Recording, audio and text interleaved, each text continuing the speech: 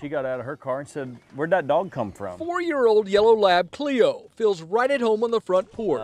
She wouldn't let us quite come near her. Only thing, it's not her front porch anymore and hasn't been for nearly 2 years. November 2018, we moved in. Colton had Cleo microchip checked, and to his surprise, Brittany said, "Well, that's the people that used to live here." Turns out the owners had posted a Facebook page a week earlier about the missing dog. They couldn't believe it when Colton called and said Cleo walked home. It's the most bizarre story, really.